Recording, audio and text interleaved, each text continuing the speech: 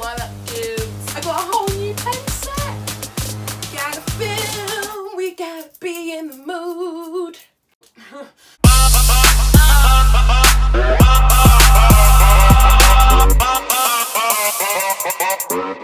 Hey guys, welcome back to my channel. So today we're going to carry on with the topic of cars, and I'm going to discuss with you guys how much roughly it could cost you to keep a car as a young person.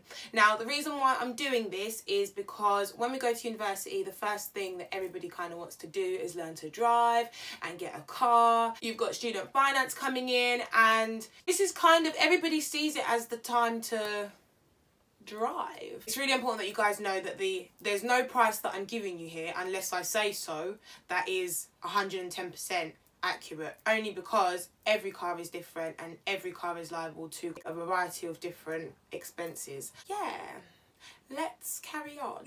So step one is you're gonna want your provisional license, and that is going to cost you £34. It's not really any different figure that I can give you. It's on the government website, and you go online and you apply for that. Second of all, you're going to want to do your theory test. This could be right before you start your driving test, or it could be during doing your lessons at the same time. However, a theory test in the UK will cost £23 to book, and you will probably want to purchase the official DVLA books, apps, etc, etc. So let's just work on an extra £10 for the cost of the apps or the books that you're looking to get. So altogether that will cost you £33. Let's round it up. That will cost you about £35 altogether to complete your theory test. Bearing in mind you passed first time. After your theory test, we're now ready to start our driving lessons. The cost of your driving lessons will of course vary based on location, the car that you're driving, the car that you're using during your lessons, the instructor. So the prices are different across the country. However, if I was to put it down on average, it's usually roughly about £15 to £20. Again, it will change whether you're doing automatic, whether you're doing manual. So roughly an approximate is £20, give or take. That's for one. So on average, it takes roughly about 40 to 60 lessons in order to pass first time. Let's do that then. So let's average it out to 50 lessons to pass first time, and that will be £1,000. But of course, remember that this is done over probably 6 months, 6 months to a year. So it's not, you know, you're not going to pay this in bulk, but it is just to let you know that this is the outgoings that will be going towards you being able to drive. Once you've done your driving lessons and the driving instructor is happy with you, you will then be allowed to take your driving test. In the UK, the driving test costs £62, and that again is a standard rate. That is facts. That does not change depending on anything. It is £62. However, you will be asked probably more than likely to pay for an additional lesson prior to your test. So you would probably want to whack on a £20 on top of that on the day, because you will pay for the test and you'll also pay for an additional lesson to have right before the test, and that would come to £82 for you to be able to take your test. If you are someone that wants to do any additional courses such as the Pass Plus, that usually requires you to take up an extra 5 lessons in which you get taught how to drive on the motorways and kind of extra stuff that you wouldn't have been allowed to do whilst having your provisional licence. If we go by the fact that a lesson costs £20, if you're asked to do an additional 5, then that's another £100 in order to gain your Pass Plus certification. How do you say that word? Certificate. Yeah, certificate. So if you want to get an extra certificate, and the reason why people do that is to get your insurance a little bit lower. We haven't even bought the car yet. After all of this kind of pre-car stuff has been done, you are finally ready to purchase your first car. So as a young person, I would say the average spend on a first car in this society is probably around about £3,000 to £5,000. I'm basing this on kind of the trend right now. Nobody kind of is interested in getting really old cars anymore. Obviously, if you're going to finance your car, that's a little bit different. Financing cars and all that stuff there. Have a look at my previous video if you're not too sure. Ooh, that made all of this just look really stressful now. Usually that's where people think it stops. It doesn't. So after you buy your car, you will now need to insure your car. As a young person, you will be charged quite heavily for insurance because you haven't got no experience. Same way with a job, you get shit pay when you first start. It's the same way with a car, you have to pay shit because you're just starting off. Somewhere around the £2,000 mark is what we're looking at for a year of insurance for yourself. Please do not come back to me and say, oh, mine's cheaper, oh, mine's more expensive. As I've told you, I'm basing this all on averages and what the averages amongst us young people is. After you have insured your car, you are one step closer to actually being able to drive it.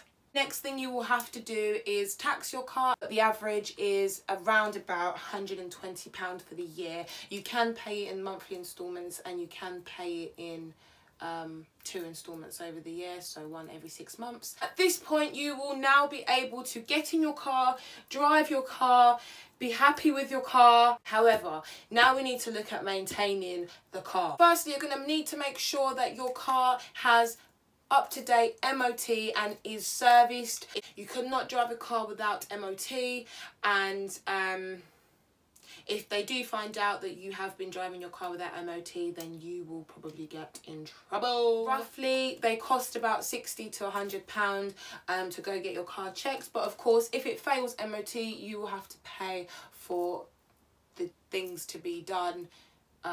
Depending on how bad it is. If it's something that, you know, is really, really bad, they could potentially tell you that you can't take your car back until you've paid for it to be done.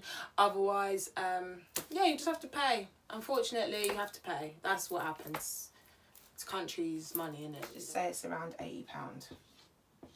I think I prefer my other pens. These just look like I've got problems writing. And of course, you will need to put petrol or diesel in your car to make it run. Depending on how much you drive, where you go, what you use your car for, if it's petrol or if it's diesel, will determine how much you pay for fuel for your car. Probably say the average young person that kind of goes to uni, doesn't commute from home to uni, kind of lives in the same location as their university, I would probably put it down to about £50 to £60.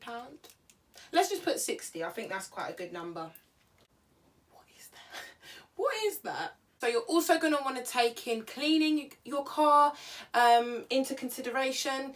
I mean, usually it costs about a tenner to get your car cleaned inside and out. So I would say if you do that once a month, maybe over a year, it would cost you roughly about £100. I know that 10 times 12 is 120, but on average it's around £100 because some of you dirty don't wash your car, okay?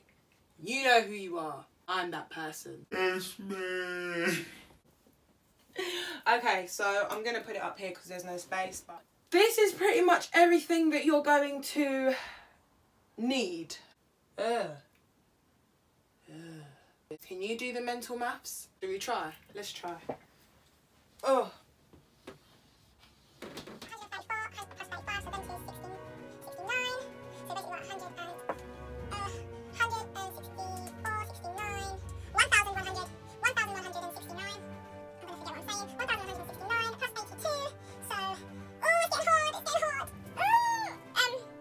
Yeah, I can't.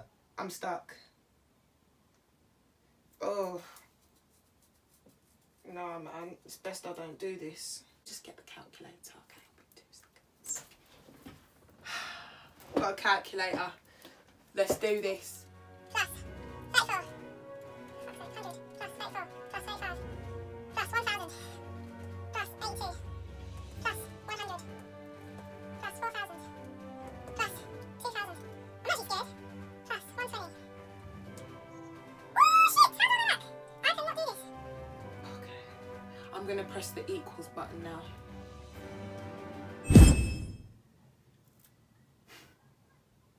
Let me just show you what the number says. Wow. What is that? So on average, that is the cost of a car.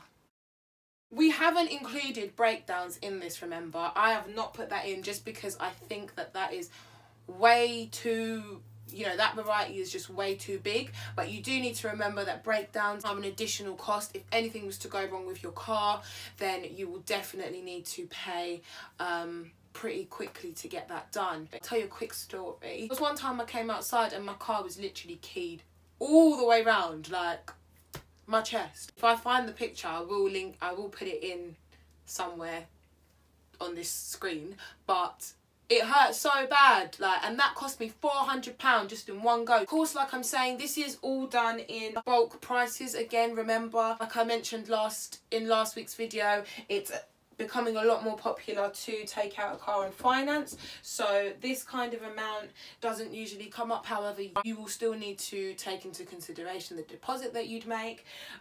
Insurance, again, is usually paid out monthly by a lot of people. The idea of the video was just to get you guys thinking if it's worth it for yourselves. A car is a liability, it does depreciate in value. So yeah, I will see you guys next Sunday as always.